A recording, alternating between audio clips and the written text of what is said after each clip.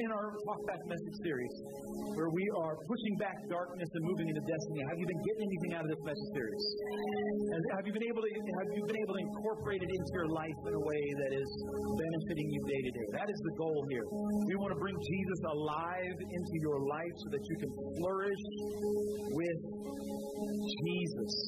That is our goal. We're going to read out of Galatians chapter 6 today. If you can help me out here, Josh. Galatians chapter 6, verse 1. It says, brothers and sisters, even if, let me say this as we start. When we read the Bible here, some people like, they didn't think that you would be able to have reading comprehension, right? I don't want you to feel insulted. But in literature in general, you can have Shakespeare or any ancient literature, they put stanza lines. So as they study it academically, you can say, this play, this act, this paragraph, right? So the verse numbers is not unique to the Bible, right? This is something that they've done in literary circles for a very, very long time. Someone finally did it to the Bible. But when these letters were written, like when Galatians, when the letter was written to the church, these numbers aren't there. You know that, right? I know you know that. But also, these headings aren't there. And so as we read Galatians 6, it says, bear one another's burdens in my Bible. But that's not what this section is actually about. So you're like, we're going to talk about, no, that's not actually what we're talking about at all, right? Because it doesn't fit in the flow of what's happening here. So just remember as you read the Bible, it's neat for it to be there, but it's not in the Bible. I was in a message one time when someone actually preached the heading, and I was like, that's not actually the Bible. I don't know don't do that, please. Anyway, so let's read this together. Galatians 6:1, it says, brothers and sisters, even if a person is caught in any wrongdoing, you who are spiritual are to restore such a person in a spirit of gentleness, each one looking to yourself so that you're not tempted as well. Bear one another's burdens and thereby fulfill the law of Christ. If anyone thinks that he is someone, when he is nothing, he deceives himself. But each one must examine his own work, and then he will have reason for boasting, but to himself alone, not to another. For each one will bear his own load. The one who is taught the word is to share all good things with the one who teaches him. Do not be deceived. God is not mocked. For whatever a person sows, this he will also reap. For the one who sows to his flesh will reap destruction from the flesh, but the one who sows to the Spirit will reap eternal life from the Spirit. Let's not become discouraged in doing good, for in due time we will reap if we do not become weary. So then, while we have opportunity, let's do good to all people, and especially to those who are in the household of faith. This is the word of God.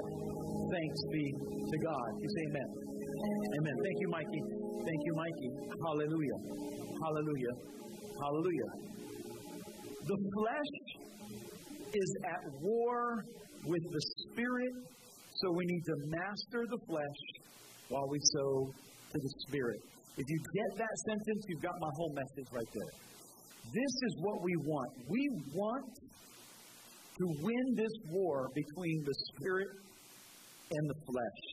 We are slaves to the flesh. We can hardly control the flesh, but God promises that there is a way that you can get control over your life. And today we're going to kind of dig in the Word of God and see how does the Scripture help us to understand God, understand the enemy, and understand our own flesh so that we can walk in victory. If you're a guest today, I want to say welcome. If you're visiting us online, thank you so much for joining us. Today we're in week 4 of our message series where we're talking back to the devil. The first 2 weeks we talked about the devil.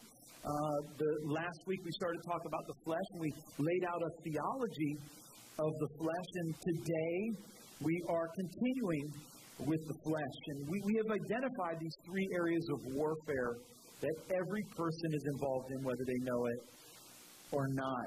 Have you found this breakdown of the warfare helpful?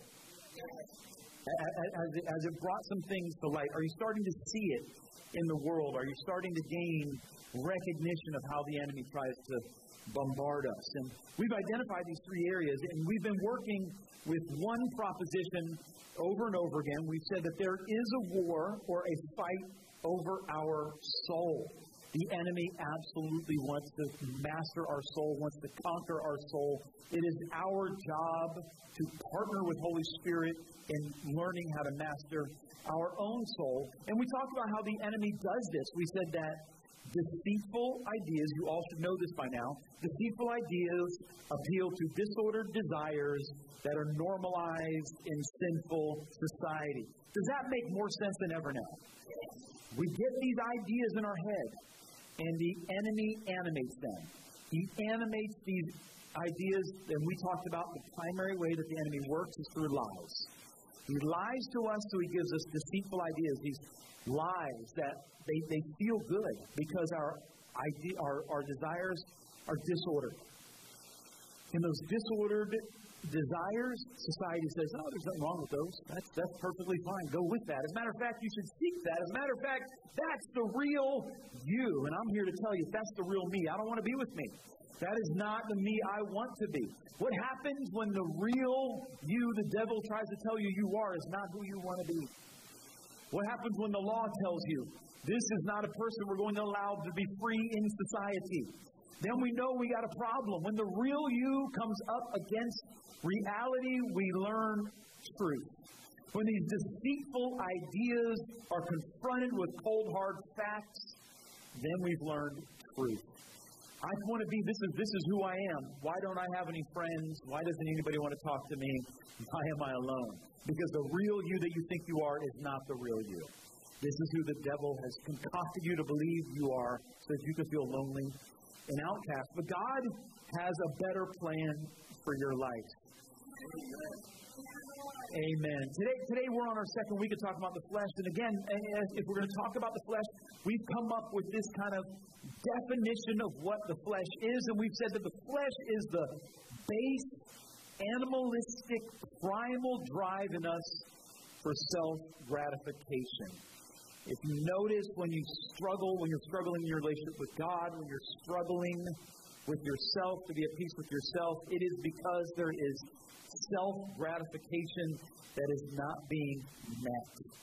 This is where our disordered desires, where our mind maps or our worldviews or this way that we have figured out how we're going to get to the good life causes disappointment and pain, because it's possible that our mind map, worldview, meta-narrative more lines up with a deceitfully normalized society than it does with God's plan. We will talk about that today. We studied in Galatians 5 last week that we are called to freedom as defined in the Bible. Now, we talked last week about how biblical freedom talks about being free from oppression, an oppression that causes us to do things that are evil, that are either destructive to ourselves or destructive to society.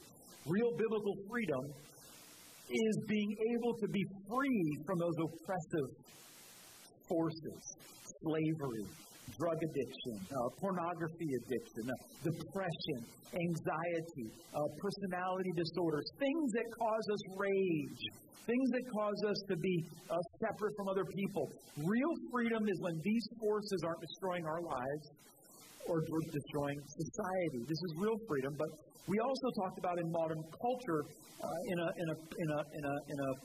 post enlightenment society.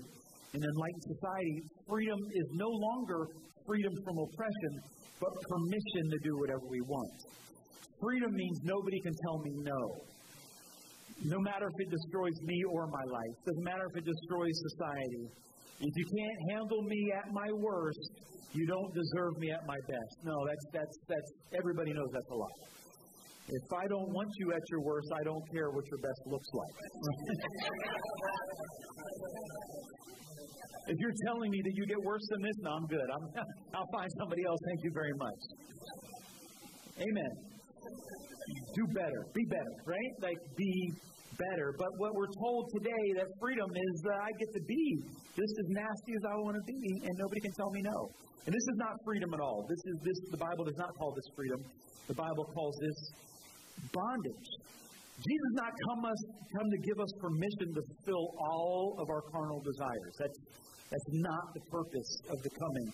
There's a hierarchy of desires. We talked about this. And these higher desires in life, they lead to life and goodness and godliness. They lead to fulfillment. They lead to peace. But these lower desires lead to death and destruction. And whether or not you live within a Christian worldview, and I'm not talking politics here. I'm talking about what it looked like to follow Jesus in the Scriptures. Whether you live a Christian worldview or you live a Buddhist worldview, or these people, these philosophies that have created prospering societies, all kind of look at this life the same. If you study the Stoics or you study the great Greek philosophers, if you read the great writings of the Roman writers or the higher thinking religions in the world, they believe that I inherently should be good.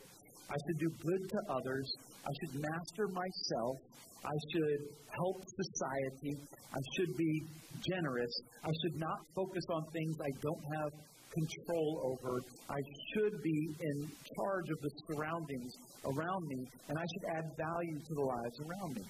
There's other worldviews out there, other religions that are bent on destruction. They believe that everybody who doesn't think like me, I have to kill them. I have to murder them. In any country where you see this kind of worldview dominating, they're all regressing. Have you noticed that? They're marching back to the 8th century. That's kind of the goal somehow of radicalized thinking, where we're consumed with other people's behavior instead of self-improvement.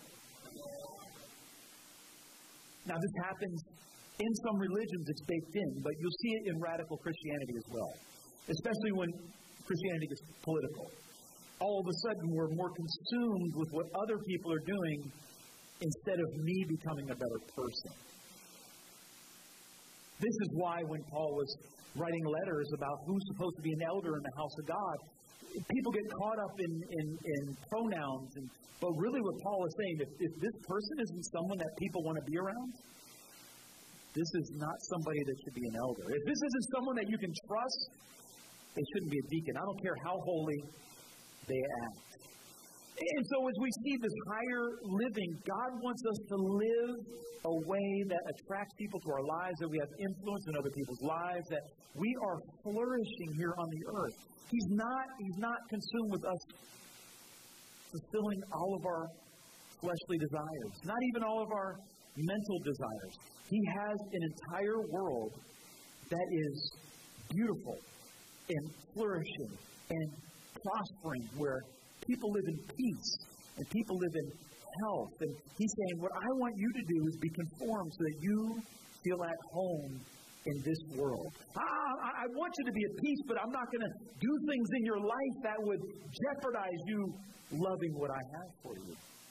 And so sometimes the worst thing God can do is give you what you're praying for. It's like when you have a little kid and they want ice cream 3 meals a day, and you say, I know you think that's going to make you happy, but I'm going to be the one cleaning up the throw up at 11 o'clock at night. This is not good. And what we see now is a society that is so bent on eating ice cream 3 times a day, they're throwing up all over society. They're not concerned about their own health or the health of the people around them. They're hell-bent on power. They're hell-bent on control. They're hell-bent on having their little worldview protected instead of the benefit of the people around them.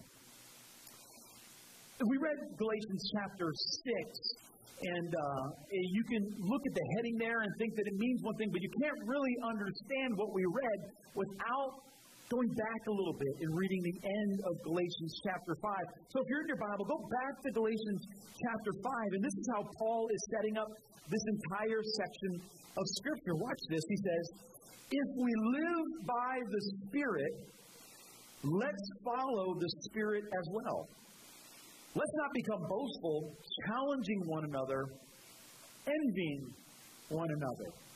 This is Paul saying, listen, there's two paradigms that I'm going to put before you right now, and I need you to be cognizant that these two worlds can't live together. You say that you're a Christian, you're living by the Spirit. Hey, if we say that we are led by the Spirit, we need to be living by the Spirit. It's not just a one-time thing that we get at the altar. It's not just a one-time moment that we had in a worship service. It's not something that happened when we were a kid and we got baptized or we got confirmed. It is a life of choosing to live in the Spirit. Paul sets up this challenge for us. Will we live by the Spirit or will we produce the works of the flesh? And then he answers his own question. Live by the Spirit. This is what he's challenging us in our everyday life to live by the Spirit. And then he goes in the next verse, in Galatians chapter 6, verse 1, which is just a continuation of the same sermon here. He says, brothers and sisters, even if a person is caught in wrongdoing, you who are spiritual are to restore such a person in a spirit of gentleness, each one looking to yourself so you're not tempted as well. Man, Paul is setting up something really masterful here. He's saying, listen, you found somebody in sin, and it's gonna, your flesh is going to say, oh, finally, I'm better than this person. And the minute you do that, you're caught in the same sin. By the very measure that you judge, you will be judged. And so it's so easy, especially when your enemy sins against you, and you're like, I'm better than them because of what they did wrong. Paul's like, watch out. Watch your heart. Watch your heart, you're about to fall in a trap. You're about to fall in a trap. He says, instead, if you're spiritual and you see someone fall, it's your job to help restore them. Verse 2, he says, bear one another's burdens and thereby fulfill the law of Christ. You see, this passage is not about bearing one another's burdens. This passage is about getting your heart right toward other people. Watching your own judgment, watching your own pride, watching how you view other people. Stop comparing yourself to other people at their worst so that you feel better about you. You just be good you. You just be good you. And Jesus, I'm doing what I'm called to do in this. I'm not in competition with anybody else, whether it looks like they're flourishing or it looks like they're crashing. That has no bearing on who I am. I just think this comparison where we live in today's society, I'm not the first person to say this, but I just wonder, I'm just going to say this, ladies, you can hate me, I'm just going to say it, I'm just going to get, how many industries would go out of business if women decided that their body looks okay the way it is?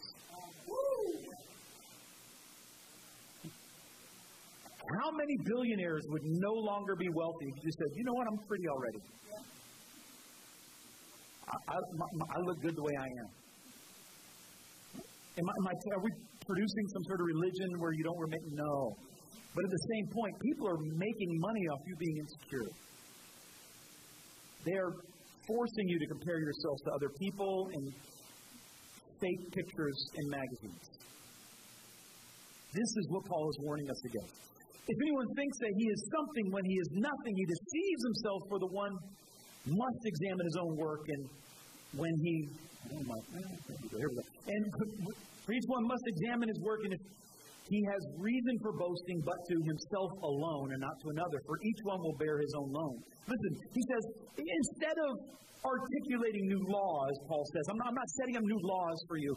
I'm not setting up new things on how you're to compare yourselves to one another or how you're supposed to live. No checklist of what is good that makes you right with God. Instead of that, he gives examples of being a community of believers who are spiritually mature and responsive to the leading of the Holy Spirit. What does that look like in today's society? Well, that means that we instead of sitting on your phone and doom scrolling, spending a half hour looking at the calamity of other people's lives. There's whole TV series, there's whole shows that have been on for many seasons where you get to peer into the lives of famous people to see how they are destroying their lives over and over and over again. And we look at it as entertainment. We are entertaining ourselves with the foolishness of other people's lives. And I'm not here to police your television viewing, but at some point we got to look at it and say, oh, I feel bad for these people. This is crazy. Like, wow, this is, I can't, like we have this war happening in the Middle East right now. And I'll tell you what, I am never watching a single one of those videos of people being murdered. I refuse to allow the murders that are perpetuated by terrorists to be entertainment for me. I refuse to have that normalized in my spirit, man. I want to see a murdered person and I want to weep. I don't want it to be normalized in my heart. But society today tells us, like, hey, people are being murdered in the Middle East. Here's some video of it. No thanks. I'll pass. I'll pass. There's whole channels that you can go to online to watch murders in Ukraine and the war between Russia and Ukraine, the war in the Middle East. And we're entertained by the demonic, thinking that that's not going to affect our lives. Again, I'm not trying to condemn anybody on their entertainment purposes, but I am trying to stoke the Spirit of God in your life. When the Holy Ghost says, maybe this isn't best for us, that you're maybe I need to just put this down. Maybe I have looked at enough celebrity gossip today. Maybe I have seen people tearing their lives up enough today. Maybe just the doom scrolling can just end a little bit early today. We can't watch other people's pain as entertainment. This is against the Spirit of God. We need to be sensitive to the people around us who absolutely need Jesus, who desperately need Jesus. And we have to be trained in our spirit, man, when we see suffering people, to tell them, listen, I know a man who, I was broken and I was hurt and I was in pain and my life was crazy like yours, but I met a man. And his name is Jesus. And he turned my life around. And he filled me with the Holy Ghost. And he delivered me of the devil. And he put me on a new path. And he gave me a future and a hope. And he brought me a family. And he brought me people I can trust. Come on, somebody can clap for Jesus better than that. And we got to be able to tell people, listen, there is a place where you can find freedom. Instead of just being entertained by people who are suffering, we have to see it as God showing us someone whose life we can speak into. We got to cleanse our spirit, man. We got to protect our spirit, man. The goal here is that love will be realized in our community. And that love would propel us to help people that we see in this kind of bondage. There is a spirit of generosity that first starts with spiritual matters, Paul is telling us here. There's a generosity of spirit that says, I am secure in who I am, and when you have fallen and you're broken, I have something to give. I'm not trying to climb on top of your pain to build myself up. I can stop and get down in your pit without fear of being seen as someone who's in the pit, because I know who I am in Jesus. I'll be found with people who are hurting because I know who I am in Jesus. I'll be found with people stuck in drama because I know who I am in Jesus. And I feel compelled to walk alongside you in the midst of your pain because I have sensitized my spirit to the pain of others, and Holy Spirit can move through me. Amen? I hope this is making sense. The Spirit tells us that we now have a responsibility to work hard to restore other people. That's what real maturity looks like. Real maturity is not being able to point out what's wrong with everybody else. It's not the heresy hunters who are boastful enough to put whole videos on YouTube about pastors they don't agree with. It's about you finding some broken people in your town and helping them out.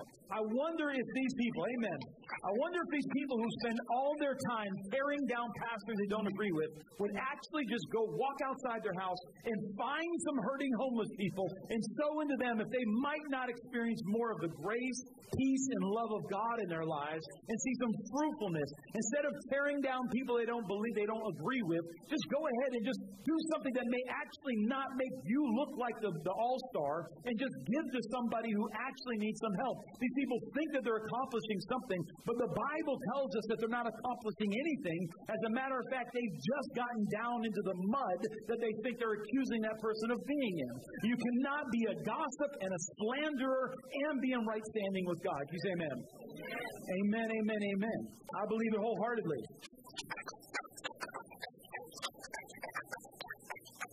But sometimes we have to confront people with their sin. We have to love people enough to say, yeah, man, I understand you're going through trauma right now. I'm going to walk with you through this trauma. But at some point, I'm going to have to say, let's talk about what led you to this place. Let's talk about how you got to this place of sin. I have to love you enough to say, these bad choices that I know Holy Spirit was warning you about. I know that I had warned you about them. I told you that this might be an issue, this pattern. You have to love people enough to say hard things sometimes. Amen? We got to do it. We got to, not in the spirit of judgment, but in the spirit of like, man, I really care about you. Like you would a child who's running towards traffic. You say, well, I told you that you're going to get hit by a car. Like that's not helpful. That's not helpful. But I refuse to allow you to run into this destruction. I'm willing to run with you towards traffic to keep you from getting hit by a car. That's what love looks like. That's how we call people out. Like I love you too much to allow you to destroy your own life like this. I refuse to allow you to destroy your marriage. I refuse to allow you to destroy your business. I refuse to allow you to destroy your testimony. The legacy you're leaving your kids, I refuse to allow you to live in this because I love you too much. Galatians chapter 6, verse 6, as we continue to study the scripture here, the Bible says, the one who is taught the word is to share all good things with the one who teaches him. Now this is what Paul, in the midst of all this, is saying, listen, when you're in the household of God long enough, and what he's trying to do is build collegiality, to build communities. Like when you're in the house of God long enough, you're going to know your pastor well enough that you're going to start seeing that he's not necessarily the perfect person you thought she was when you got saved. Right? When you went to the altar and they prophesied over you and they spoke the word of God over you and you got delivered of the devil and your life got turned around and you were just in awe, eventually you're going to find out this is just a human being that the anointing of God is upon, a person who's been set apart from the world to preach the gospel, and you're going to at some point bring that person down and say, it's just another person in my life. And Paul said, watch out. Watch your heart. Guard your spirit. Because that is an avenue of truth into your life. I've seen it many times. I don't want to harp on this, but I watch people on fire for God. Their lives are wrecked. They get saved, get baptized in the Holy Ghost, maybe get married, maybe have some kids, all of a sudden buy a house, they're doing well, life's going great, they start making a little money, God starts blessing their lives, and all of a sudden, they start making themselves the star of their life story. And then all of a sudden, you can't really talk to them about anything anymore. The attitude starts to come up. Starts to come to church a little bit less. Other things become more important than the Word of God.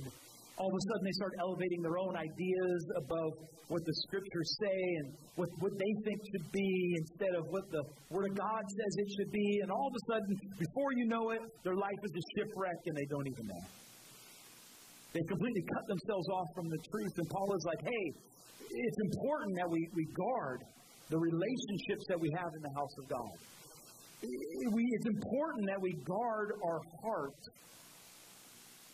and we regulate the desires that flow in our heart. Here in Galatians chapter 6, Paul is beginning to lay out a framework of how we resist the attacks of the enemy in our flesh and how we move into the ability to regulate our own lives. And it goes something like this. He's saying, in the beginning, we have a choice, right? We have choices. When we come upon a circumstance, we have choices. But eventually, your choices become your character. Now, if you're always on time and then you show up late one time, people are going to say, oh, yeah, something must have happened because they're never late. But eventually, if you show up late all the time, all of a sudden that's part of your character. You're not someone who shows up to places on time. We get that, right? And the more choices we make, eventually our character is established based on the choices we make. And whether or not people know the choices you're making, God knows what your true character is. We get to decide what we do with our lives. I've said this before, and I certainly didn't write it. They say when we're born, we look like our parents, but when we die, we look like our decisions. And the decisions we make over and over develop our character, and our character is who we really are, whether people know it or not. But we do get to decide what to do with our lives. We have the capacity, Paul is saying here, we have the capacity to override our desires. While modern culture is telling us, don't fight it, there's no getting past it. So many people said, I tried to be a different person, but I just gave up, this is who I am. The Bible gives us a different story. The Bible tells us that through the power of Holy Spirit, you could be unable to regulate your consumption of alcohol, but by the power of Holy Spirit, you have power over that. The world may tell you, hey, this is just who you are, love is free, and just, it's not a problem with being just having physical relationships and sexual relationships with whomever. The Word of God says, actually, there is a problem, and we know biologically even that we are designed to be monogamous. You're saying not so, Pastor. Absolutely.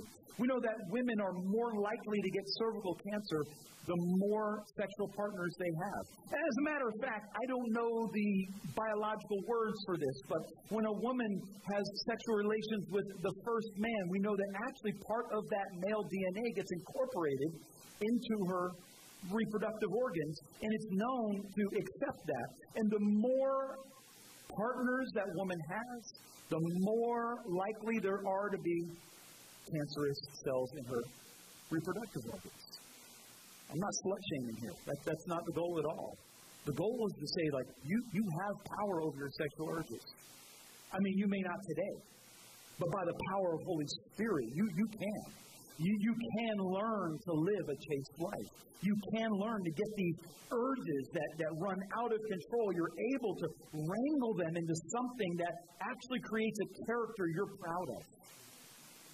There's hope in Jesus. And what happens, unfortunately, since we have power to regulate our desires and to override our desires, our freedom expands and it shrinks with each decision. Habits. Our habits become our character, and our character determines our destiny. Our habits determine our character becomes our destiny. And the more you give in to your fleshly desires, the more your character is forged in a way that it's hard to overcome. It could be just like having to check your phone every 20 seconds. That you can't sit still without looking at your phone, just doom scrolling, death scrolling. Just, I can't be alone, can't walk the dog without looking at TikTok. I can't go to the bathroom without my phone. How many people, do you think just how disgusting this is? You take the phone with you to the bathroom, and you put it on, you rub it on your face the rest of the day, right? Like there's a problem with this. I hope that's a mental image that stays with you this week. You know, they say those hand things that they put in the bathrooms to dry your hands off? That they have found that multiplies the airborne amount of fecal matter in public restrooms by like 1,000,000%. It's like they've found how just unhealthy those are. It atomizes fecal matter so they can float through the air. I hope that's disgusting enough for you to never use them again. Like, let me just bring my phone into there. The thing I take to bed with me. And I carry around and rub on my face. Like, I'll use whatever it takes, amen?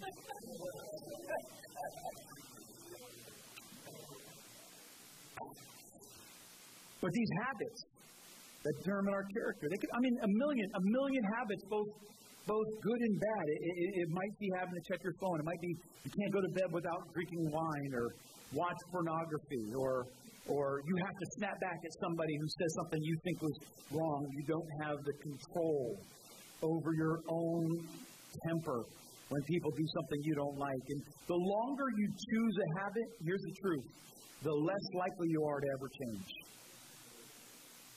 We become the decisions that we make. Finish this sentence for me. You can't teach an old dog. Young people don't say that. Old people say that. Where they said, if I've made this decision so many times in my life, I can't change anymore.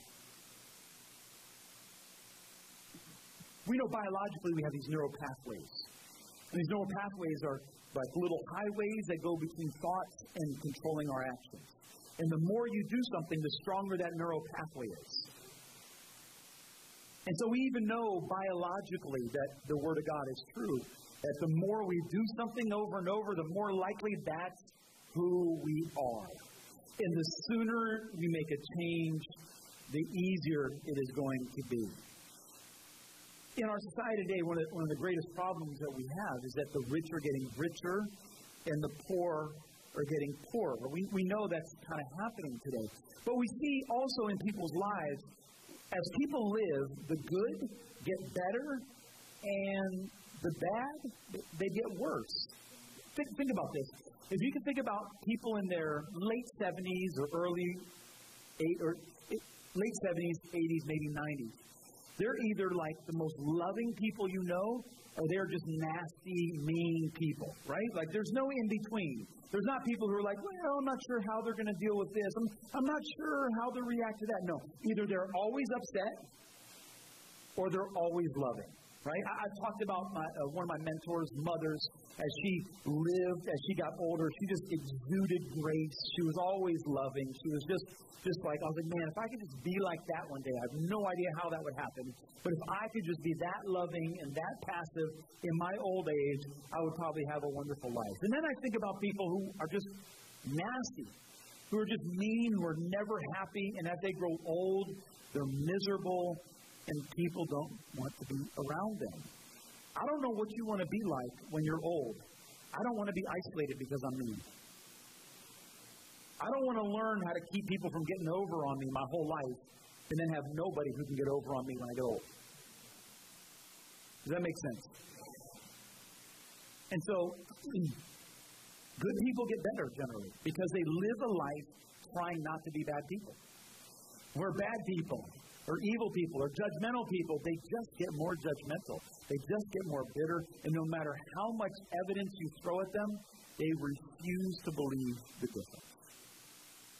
That's not who Paul has called us to be. He's called us to be people who are being transformed into a loving community. And then that makes us think, okay, what happens after we die? Like, we live this life. We see that there's the enemy. We see that there's a devil. We see that the devil lives somewhere. What happens? Well, there's a lot of theories. And let me tell you this. I'm not going to answer this question for you. Just want to put that out there. But there's a lot of theories about what happens to us after we die. Somewhere around the Middle Ages, they came up with what's called eternal conscious torment, which is where we get sent to hell, and we're burning, and pitchforks, and the devil, and, all that stuff happening.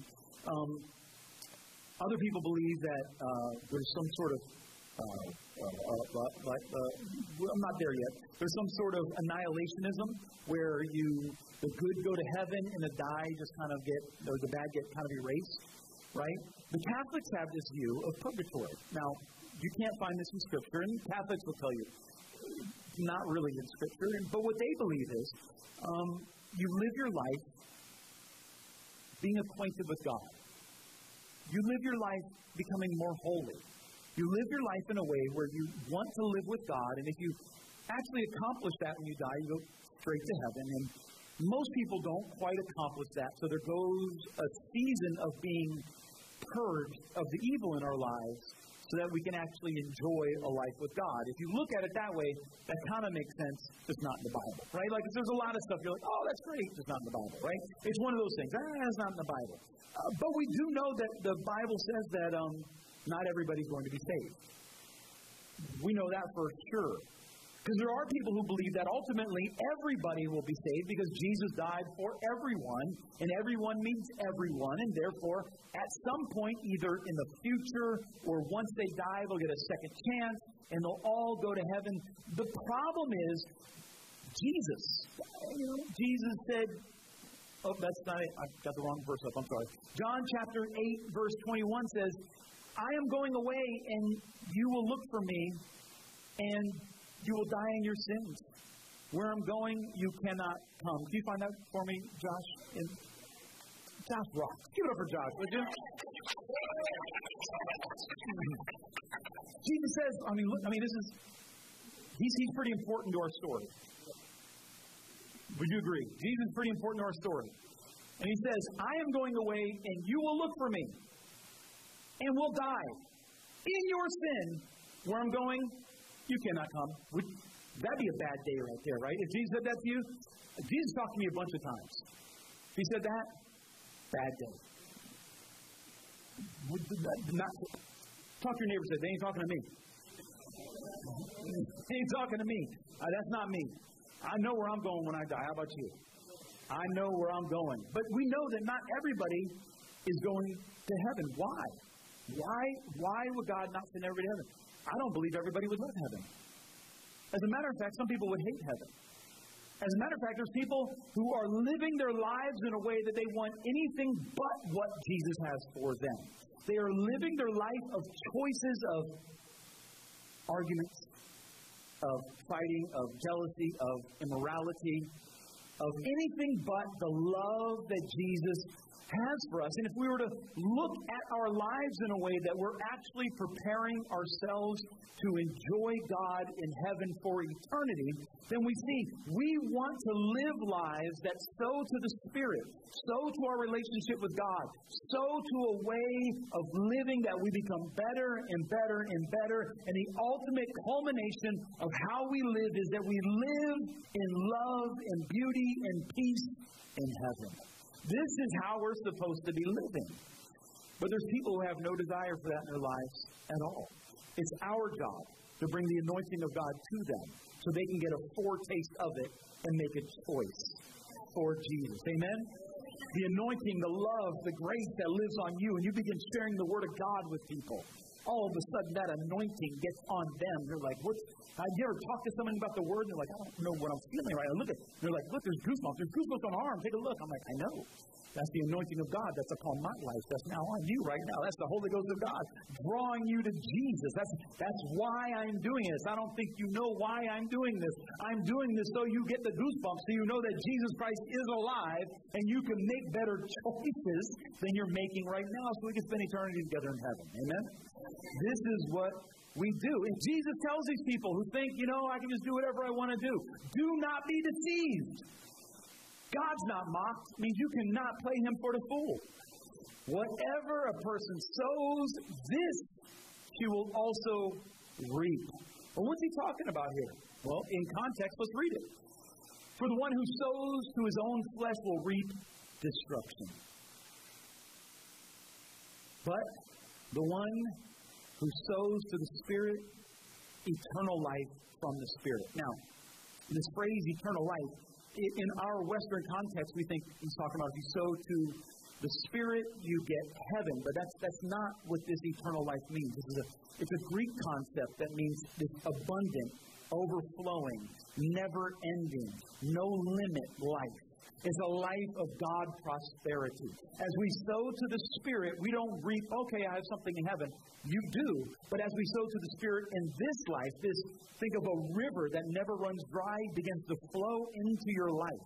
And the more you sow to the Spirit, the more this never-ending river of God begins to come out of your life. You begin to drink of it. It begins to awaken your spirit, man. It animates your holy desires. It begins to choke out the devil in your life. You begin to move into eternal life right here on this side of eternity. You get to see healing. You get to see miracles. You get to see breakthrough. You get to see your family come to Jesus. You get to see bondages broken off. God starts warning you about things to come that you get to protect yourselves from before they even get to you. There's a protection that begins to move over your family. There's a wisdom that begins to move into your finances. There's a favor that begins to move. Come on, somebody. There's a favor that begins to move on to your life. As we sow to the Spirit, eternal life begins to flow right inside of your life in the here and now is what Jesus is telling us. From the Spirit, as we sow to the Spirit, we reap eternal life from the Spirit. And this is why Jesus says to these people, listen, where I'm going, you cannot come. You cannot come. Where I'm going, you cannot come because you will die in your sin. I'm here to let you know what we do here on earth has eternal consequences.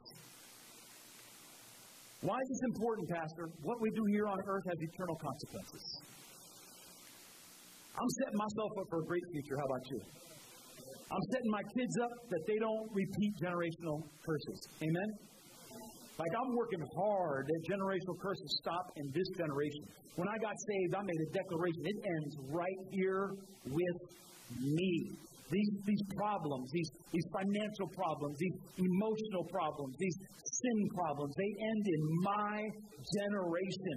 I am standing like a bulwark saying, I am blocking everything that's come down, and I say, you will not have my kids, you will not have my grandkids, even to my children's children will rise up and call me and my wife blessed. That is what I have decided for my family. I hope you do the same for yours. I hope you make a decision today that my generation is the generation that breaks generational curses in my family. My kids will have it better than I have it. I am sowing towards a future I will not see, but my children's children will live in a prosperity I do not know now because of the law of multiplied returns. I believe it in the name of Jesus. I believe eternal life will come upon my children because of decisions that I make today. You say amen. Hallelujah. Hallelujah. I believe it. If you haven't seen it yet, I'm here to let you know you will. You will. One day you'll watch your kids doing something. You'll be like, that's my anointing right there. Look at that right there. That's my favor my child is walking in right there. Hallelujah. I remember sowing for that 15 years ago. I remember reading in the Bible, and I caught a revelation in Galatians chapter 6 about sowing to the Spirit, and I made a decision that day.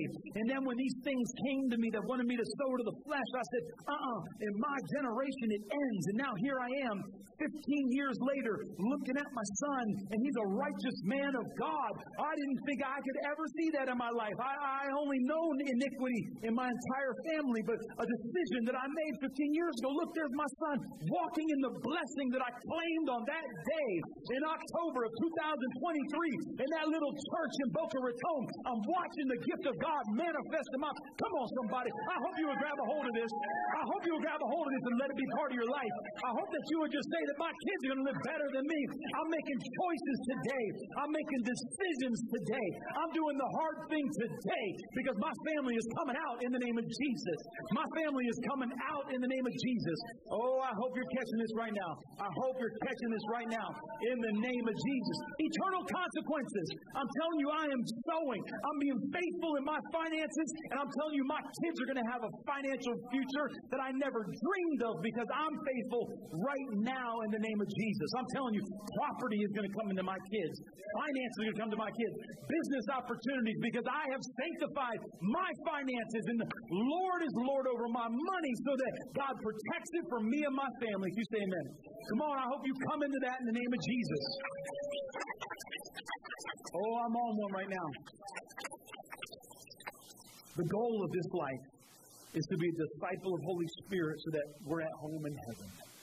We're at home where the streets are paved with gold, where there is worship happening all the time, where there is no anxiety, ain't no power bill, ain't no mortgage, no light bill. Come on, we're living in a land of prosperity. I got a mansion waiting for me. How about you? Oh, I dream about it all the time. But we are to be spiritual disciples.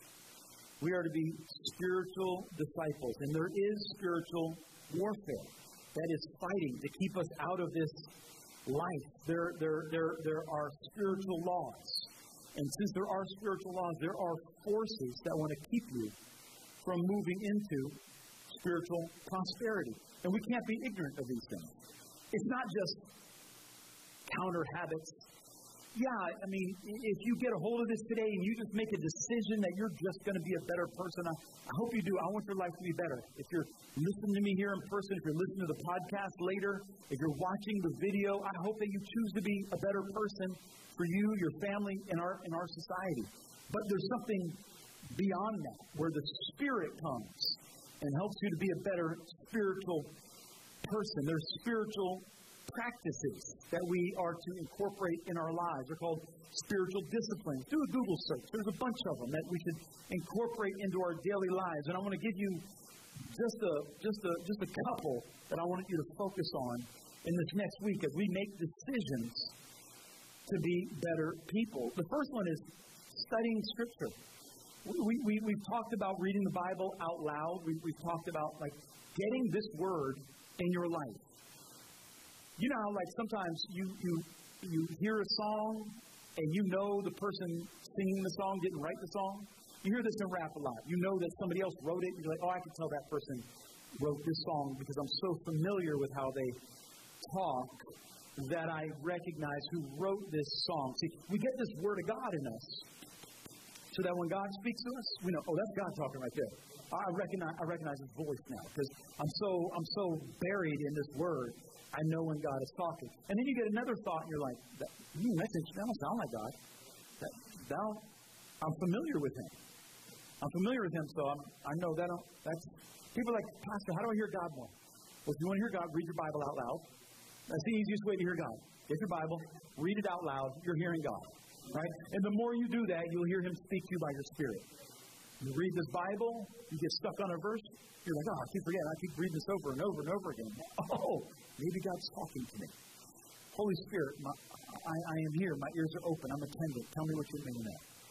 We need to get this Bible on the inside of us. We have to get this word on the inside of us so that it becomes flesh. See, we're at a war between the spirit and the flesh. And this is so important. The flesh is at war with the spirit, so we need to master the flesh while we sow to the spirit.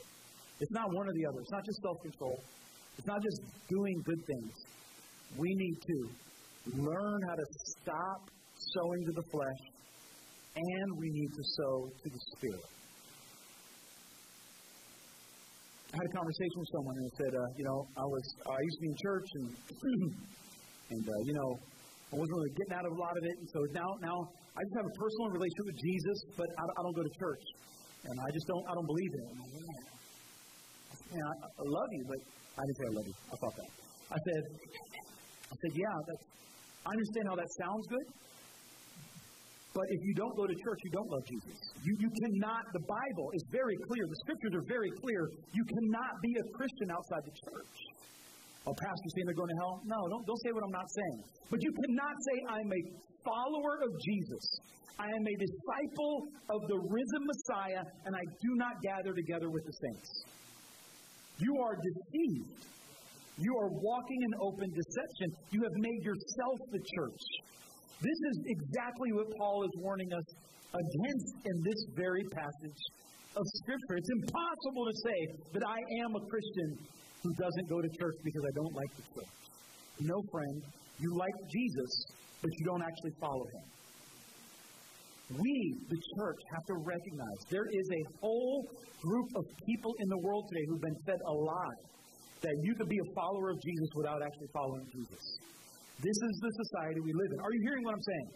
I'm not judging people. I'm not condemning people. I promise you, when people die, Jesus is not going to ask me where they should go. Right? So it's not me. I don't decide. I could say they're all going to hell or they're all going to heaven. I promise you it will not change anything. Right? Jesus decides who goes to heaven. But it is impossible. It is impossible to believe that the Bible is the Word of God and say you can be a Christian and choose not to be a part of church. It's not in there. If that's offensive, I love you. I hope you still love me. You got to if you want to go to heaven, right? But we need to be a part of the Church of Jesus Christ. And we have to recognize that there are lies that people believe because of hurts, and we need to be people who will restore those who have fallen from fellowship.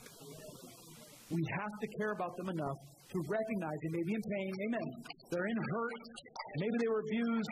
Maybe they're just stubborn. Maybe someone called them out on their sin, and we have to let them know. And God loves you. He wants you to get free of this thing. God has a better life for you. But we need to sow to the Spirit. In Romans chapter 7, Paul says there's like this. I'm almost done. Am I? Oh, I'm not ready, but I'm getting there. I'm getting close to being done.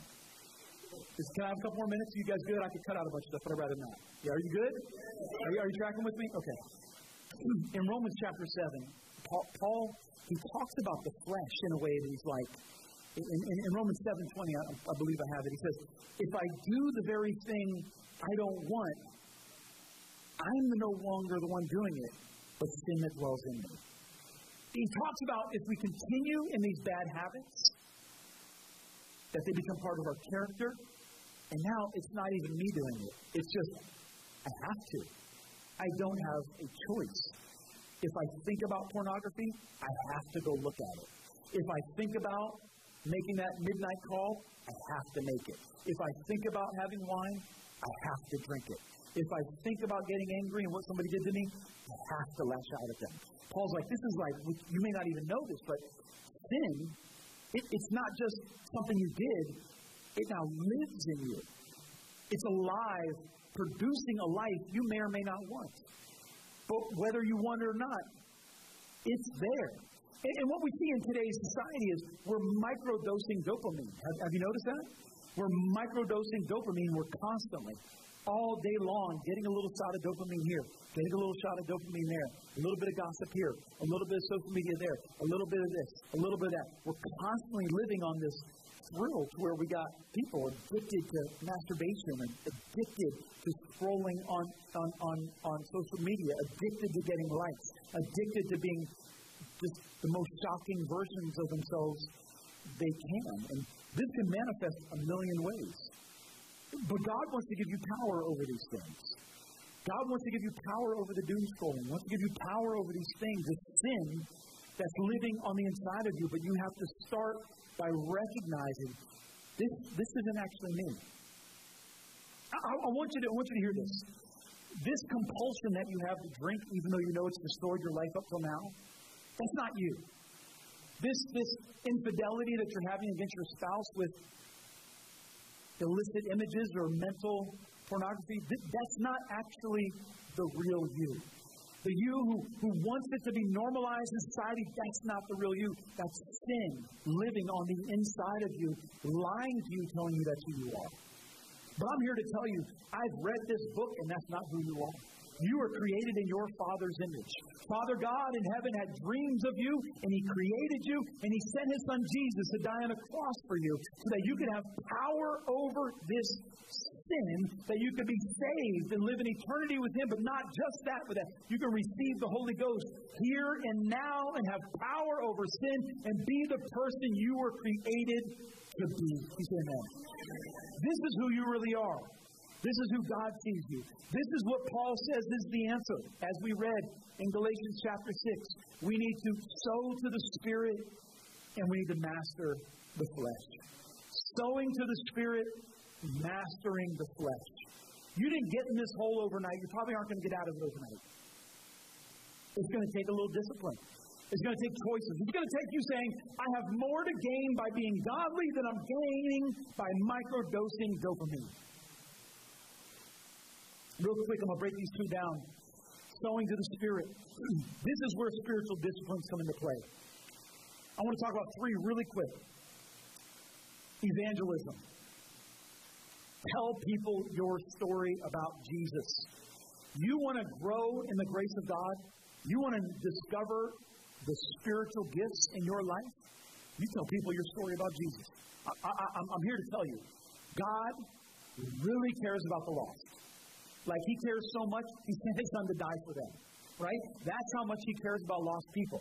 And when you start talking to people who are not following Jesus, you start talking to them about Jesus, the Holy Ghost shows up. The Holy Spirit shows up and begins giving you words you didn't even know you had. You start quoting scriptures you didn't even know you knew. You start having solutions to problems you knew didn't come from you. Words of knowledge start to come. Words of wisdom start to come. All faith starts to manifest. I was talking to a brother this week about giving a Bible. He had this person on his heart. He really wanted to give them a Bible. I'm like, awesome.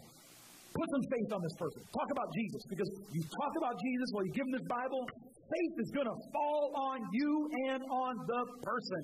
This is how we activate the gifts of God in our lives. As you begin to, you can just tell people, man, I know you're going through a hard season. I don't have all the answers. Here's the card to my church. You might want to come. I'm encouraged by going there. You don't have to fix other people. Just tell them your story.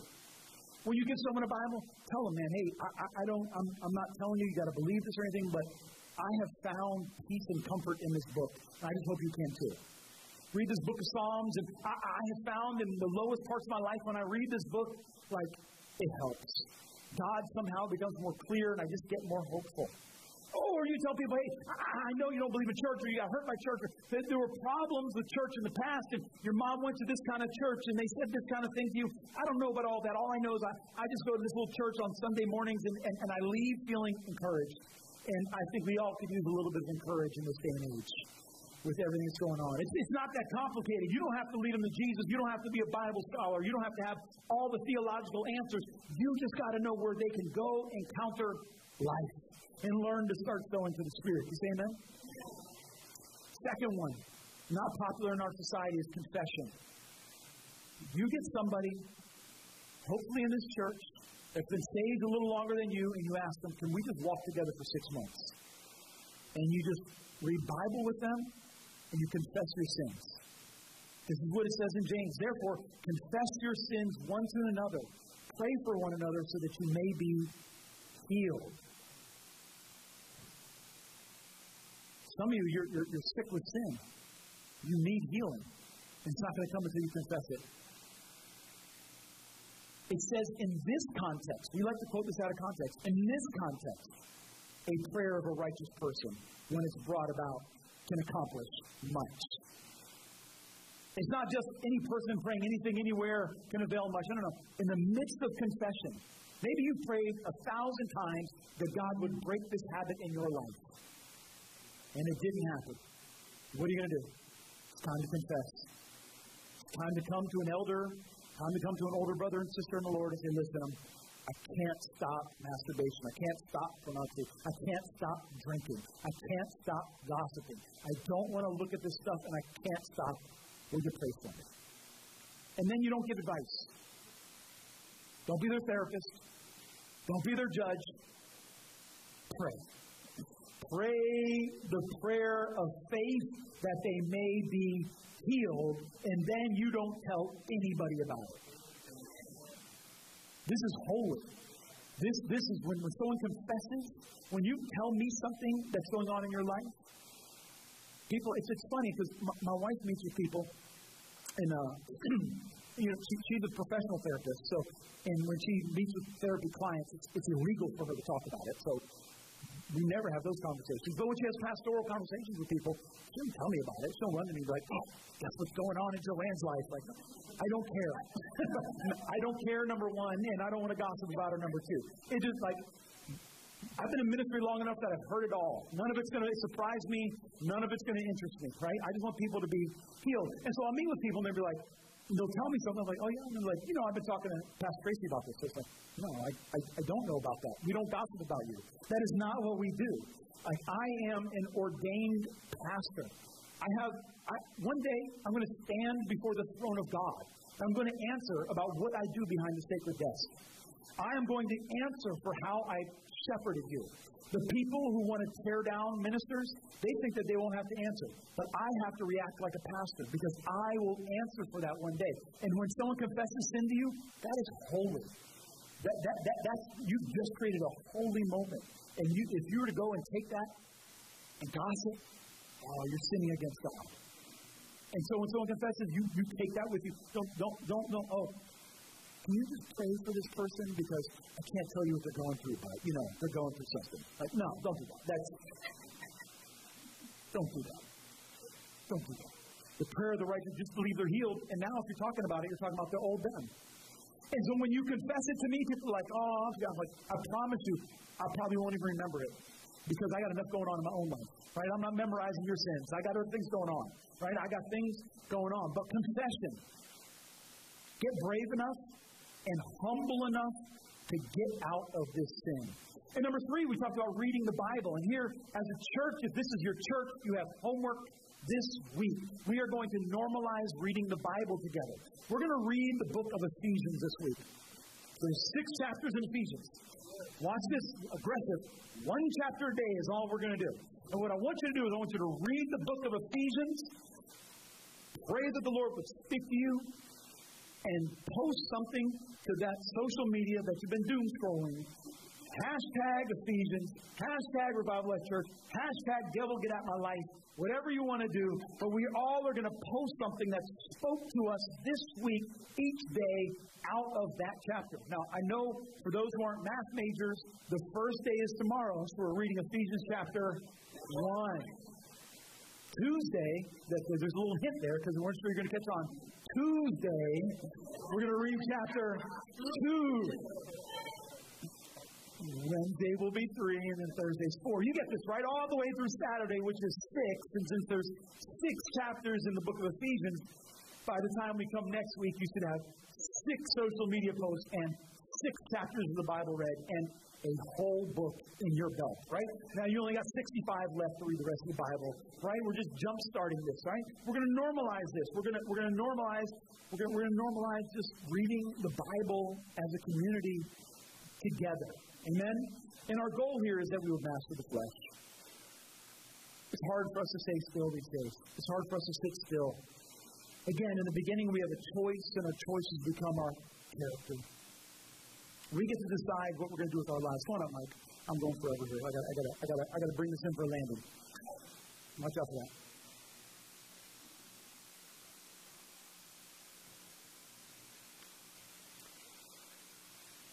The longer we choose a habit, the less likely we're ever going to change.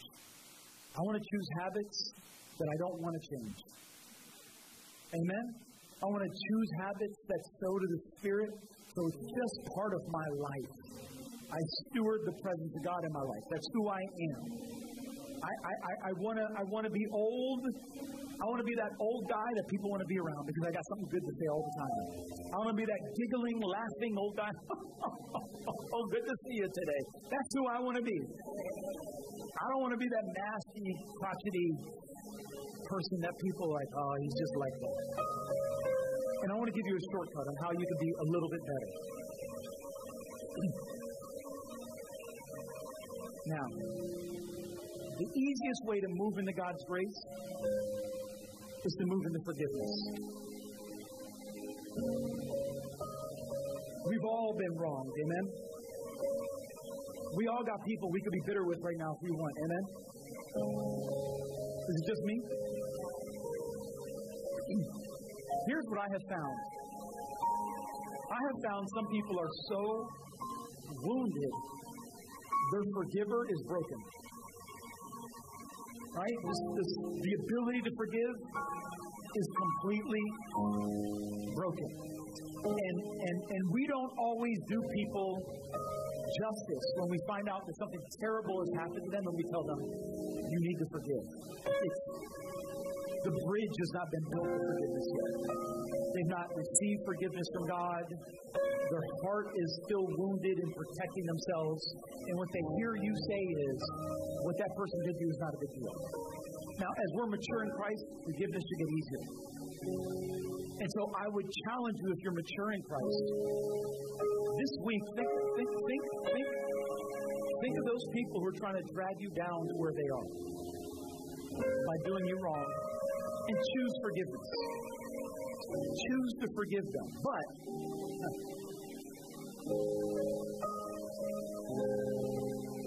it's not going to be easy. All of this lies in what's called the mortification of the flesh. We want to kill the desires of the flesh, and our flesh wants revenge. Our flesh wants those people to hurt the way they hurt us. But forgiveness gets us out of that cycle. But you may not be able to do that. You may be at a place that you are so bound by offense, so bound by sin that's happened against you, you have not been able to forgive. I'd like you to ask Jesus to forgive you for that. But I want you to look at this a different way. If you can't fully forgive, I want you to think of it like this. I'm not dragging that thing into this season. You may need to go back 4 weeks to the message, it's a new season, and listen to it again. But I'm here to tell you, we are in a new season. And you don't want to bring last season's garbage into this season.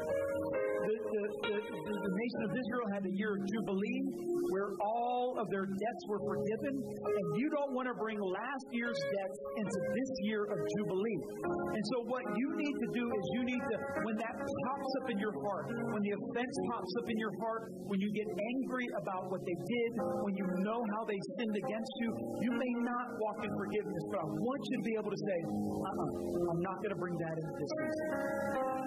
I'm not going to think about that anymore. I'm not going to dwell on that. I'm not going to meditate on that. I'm not bringing it into this season. One day, by God's help, I will forgive them, but at least right now, I'm cutting off the bitterness. I'm cutting off my anger. I'm not going to allow them to get me worked up any longer. I refuse to give them the power over me that they want. I'm not bringing it into this season. When you get the urge to look at things on your phone that will not be sowing to the Spirit, I want you to say, I'm not bringing that into this season. I may not have victory over it yet, but I'm not bringing it into this season. This is a season of the Spirit for me. This is a season of prosperity. This is a season of overcoming. This is a season of new levels and new directions and new horizons and new blessings. I can't bring that into this season. One day I'm not going to desire it. That's not today. Today I really want to sin. But I can't bring it into this season. I'm not going to bring it into this season. The famous book to pastors, a man named Jack Eswine, wrote this. Almost anything in life that truly matters will require you to do small, mostly overlooked things over a long period of time. These are the things that develop your character. Choosing the Word of God. Choosing forgiveness. Choosing to bless and not curse. Choosing righteousness. Choosing to be loving. Choosing to be generous. Choosing to be present when you want to be somewhere else. This will take time. And finally, I'm going to end with Paul in our scripture. He says, let's not become discouraged in doing good. So many times we hear that scripture where it's like when things are going hard, don't be discouraged in doing good. That's not what Paul is saying at all. What Paul is saying, hey, there are believers who get saved and their lives go from being trash to being something good, and then they get bored with Jesus. Maybe they got a business, they're starting to make some money, or they finally have a stable family, they have kids. Life is going good, and now they need a new fix. And Jesus doesn't really scratch the itch like it used to. Paul's like, watch out, that's another plan of the devil. Church was important to you, but now I got these other things that my says, whoa, watch out. Don't be weary. Don't become discouraged in doing good. For in due time we will reap if we do not become weary. So then, while we have opportunity, let's do good to all people, and especially those who are in the household of faith. This is what Paul is telling us as a church. Don't be weary in doing good. Stand with me. We're going to pray.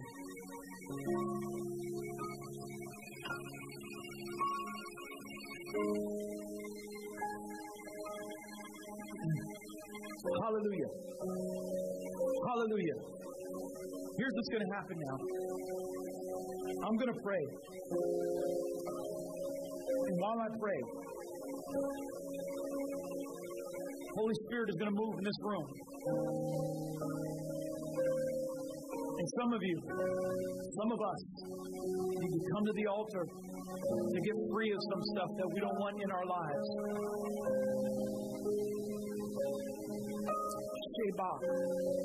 We love you, Jesus. I am tired of seeing God's people tormented. I'm tired of depression running roughshod over God's people. I'm tired of discouragement. I'm tired of perversion. I'm tired of lies being perpetuated in the name of Jesus. And today, we are going to break that. We are going to break that in the name of Jesus. We're going to pray in the name. We're going to invoke the mighty name. We're going to invoke the matchless name. We're going to call on the angels of God. We're going to call on the Spirit of God. We're going to call on the blood of Jesus. We're going to call on the power of God. We're going to quote the Word of God. And we're going to see freedom come in some people's lives in this place today. In the name of Jesus, lift your hands to the Lord right now and just begin to confess your sins to Him and ask Him to set you free. Father, in the name of Jesus, let Him know what you need. Let Him know what you need. Father, I need control in my life.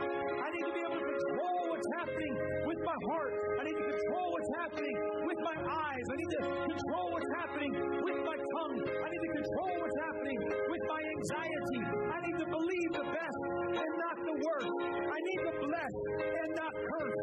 I need to believe that God is on my side. I believe that I need to stop catastrophizing every situation. I need to be a blessing to people who have not been a blessing to me. I need to be nice to my kids, even though they try my very last nerve, even though I feed them and they don't say thank you. I need to continue to be a good parent to them. I need to be present to people who aren't present for me. I need to continue to sow to the Spirit and not to the flesh.